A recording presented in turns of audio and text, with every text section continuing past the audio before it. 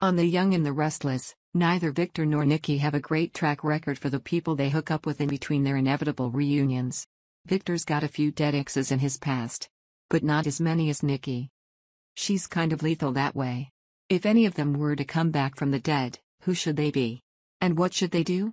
We got over 2,000 suggestions in the form of votes. Brad's not bad. Of all of Nikki's, Melody Thomas Scott, exes, Brad, Don Diamond, is definitely the most beloved. Nikki loved him. Tracy, Beth Maitland, loved him. Ashley, Eileen Davidson, loved him. His crazy ex-wife, Lisa, loved Brad so much that she kidnapped him and locked him up in a cage. But that's neither here nor there. Just a fun visual to bring up periodically. The fact is, 63% of you would like to see Brad back. If not with Ashley or Tracy, then with Nikki. It'll make Victor, Eric Braeden, scowl. Not that it takes much. So, here's a funny story. Turns out another of Nikki's men, Joshua, also had a crazy ex-wife. What are the odds? She was presumed dead but disguised herself as a servant and came to work for Nikki and Joshua. When she heard them discussing having a baby, said ex-wife revealed herself to Joshua. When he wasn't ecstatic to see her, she shot him dead. Nikki's marriage ended prematurely because of that, and 32% of the audience would like to see him return. Everybody loves a wedding. Wait. Does everybody love a wedding? There are many reasons to love a wedding. There are beautiful destination weddings, like Cricket and Danny's Hawaiian wedding, and Kane and Lily's nuptials in France, which aired last week and was really filmed in Beverly Hills, California. Churches and venues get decked out with flowers for the special occasion, and everyone sits in anticipation of seeing the bride and hearing the bride and groom's special vows. And, let's be honest, who doesn't wait to see if anyone actually speaks up at that speak now or forever hold your peace part? There was a song years ago, I refused to date myself by revealing who and when this song was popular, called Love is Lovelier, the second time around. But is that true? I found that in most cases, it isn't, because people tend to bring too much baggage with them from their first marriage, while a few know how to begin with a clean slate.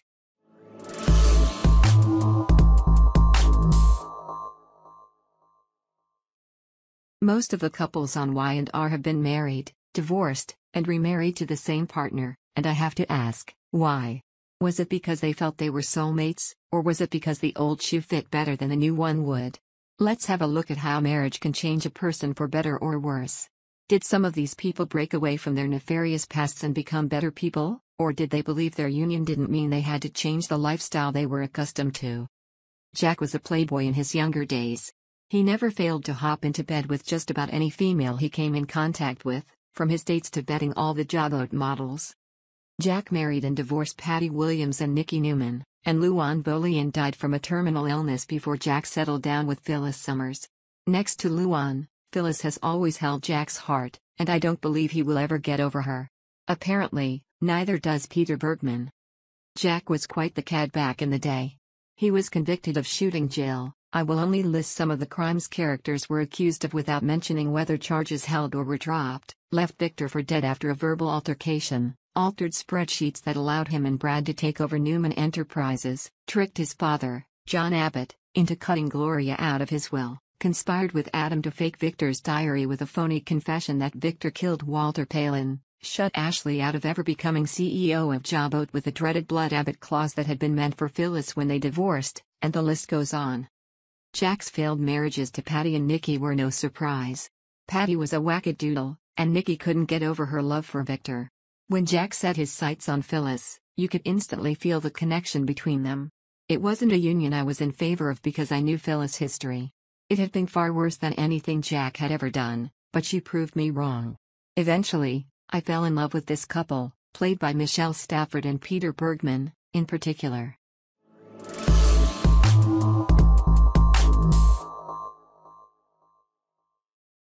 Phyllis and Jack got married at the Abbott residence in a very quiet ceremony with only the family present. The chemistry between these two was palpable. The Abbott family saw the love between Jack and Phyllis. Sadly, that marriage ended when Phyllis discovered that Diane Jenkins had given birth to Jack's son Kyle. Jack had invited Diane to live in the Abbott's pool house. The confrontations between Phyllis and Diane were vicious, and Phyllis walked away from the marriage when Jack constantly sided with Diane. Prior to marrying Jack, Phyllis' history of crimes could fill a book. Alleged and attempted murder, revenge, blackmail, conspiracy, bribery, altering paternity tests, etc. Phyllis never stopped going after what she wanted, and if that meant running people down with her car, then so be it. Phyllis never stopped to think about the consequences of her actions. She always kept her focus on the prize, and no action on her part was unthinkable. The ends always justified the means. Years later, Jack and Phyllis decided to take another run at marriage. They remarried in St. Bart's, and right after the ceremony, while Phyllis was taking a shower, Jack was kidnapped and replaced with a doppelganger. When Phyllis found out that she had been living with, and constantly sexually assaulted by, Jack's double, she couldn't reconcile the fact that Jack wouldn't seek revenge against Victor. Phyllis turned to Billy for comfort. Phyllis had been completely out of control before she met Jack, but Jack had a stabilizing effect on Phyllis, her scheming and retaliation were minimized, and Jack stopped being a womanizer. This marriage had a huge stabilizing effect on both of them, but once they divorced, Phyllis slipped back into her former skin and back to plotting and scheming to obtain what she wanted. Jack didn't go back to his old ways. I really want this couple to find their way back to each other because they are far better together than they are apart. Sharon and Nick are the Romeo and Juliet of Y&R. They became sweethearts while still in high school. In spite of Nicky's feelings that Sharon wasn't good enough for Nick, they got married in a small chapel with only family present. Nicky looked stunning in a lilac suit, but clearly, she wasn't pleased that Nick was marrying Sharon. Sharon's wedding dress was white satin trimmed with yellow ribbon and flowers. She looked stunning. During the wedding ceremony, Nicky's looks of disdain were absolutely laughable. Did she believe that Nick would see how much she was against him marrying Sharon and stop the wedding? How many people warned Nicky against marrying Victor, yet she married him anyway? She certainly became the mistress on her high horse.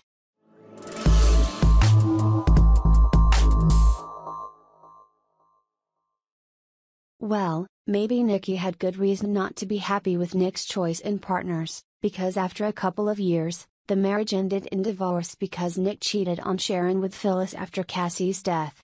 Where did the love go? Nick swore Sharon was the only person he would ever love. A few years later, Nick and Sharon decided to marry once again, but it just wasn't meant to be. At the Chapel of the Good Shepherd, while Sharon and Nick exchanged their vows and rings, the wedding was interrupted when Phyllis, who was dressed in a white chiffon wedding dress, threw open the doors of the church. The service was incomplete, and Nick and Sharon remained single. After a 4-year break, Sharon and Nick once again headed for the altar. While exchanging their vows, Sharon recalled Nick stating that there was nothing they couldn't overcome as long as they were honest with each other. Sharon blurted out that Nick hadn't been honest. She said she'd considered not showing up, but she was happy she was there because she'd wanted to see Nick's face when she told him she wouldn't marry him. Sharon had gone out of her way to hurt Nick. What had started off as a happily ever after for Sharon and Nick turned into a break in loyalty and trust, and a whole heap of hurt. Why do they keep trying to reunite? The deep love they have for each other has never died, but at this point, they appear to be better off as friends. They do have a great understanding of each other, but I think they should remain friends. Some couples are never meant to be married because they are so much better as close friends. That is how I see this couple. I love their friendship because they turn to each other for support and comfort. I really want them to stay friends rather than a married couple. Sharon's crimes were basically as a result of untreated bipolar disorder, a psychiatric illness. Nick's crimes were mainly as a result of being set up by Adam, but cheating in a marriage never ends well. Once a partner strays, marriages can rarely be saved. Many find it a rush to taste forbidden fruit, and they just can't stop. I believe this is what happened with Nick, Sharon, and Phyllis. Did marriage change this couple?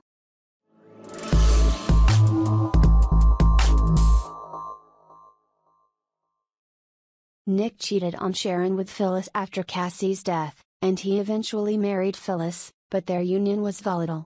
They were constantly arguing and rarely on the same page. During their marriage, Phyllis cheated with Ronan, and Nick cheated with Sharon, so there was no surprise their marriage didn't last. So, why did they decide to try again? Did they believe that they had matured and by promising never to stray again, they could make the marriage work? Well, no surprise. The second marriage didn't work, either, but they did produce a child, Summer, who turned out to be a wild child and a brat. Unlike in her marriage to Jack, during Phyllis and Nick's marriage, Phyllis continued with her scheming and vengeful ways. There was never any harmony in their marriage, just a lot of angst. Currently, Nick and Phyllis are behaving the way that Phyllis and Millie had been with each other. There is nothing there except sex anywhere there is a reasonably flat surface. Are they looking for marriage number 3? Good grief, I sure hope not. I never liked this couple. I think they should both move on. I believe that Phyllis needs to go back to Jack, and Nick built to find his forever, and not with Chelsea, should she ever leave Adam. Speaking of Chelsea and Adam, where to begin?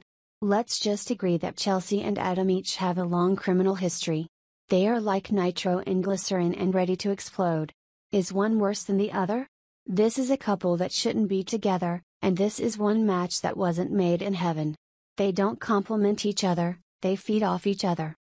Chelsea was raised as a con artist, and no matter how much she claims she has changed, the con artist within will always emerge, and pretty much anything Adam suggests, I believe she will go along with, because it's the thrill of the ride. Adam, on the other hand, is a very dark and brooding soul with a huge chip on his shoulder. He resents the fact that Victor wasn't there for him, in spite of being told countless times that it had been Hope's wish that Victor stayed away. Adam sees the world constantly plotting against him, and he, in turn, continues to seek revenge when he believes someone has wronged him, whether they have or not. When Adam and Chelsea decided to get married, Adam planned a traditional wedding for them at his mother's farm in Kansas. Once they were married, Chelsea became jealous of the relationship that Adam had with Sharon, and eventually, Chelsea warned Sharon to stay away from Adam.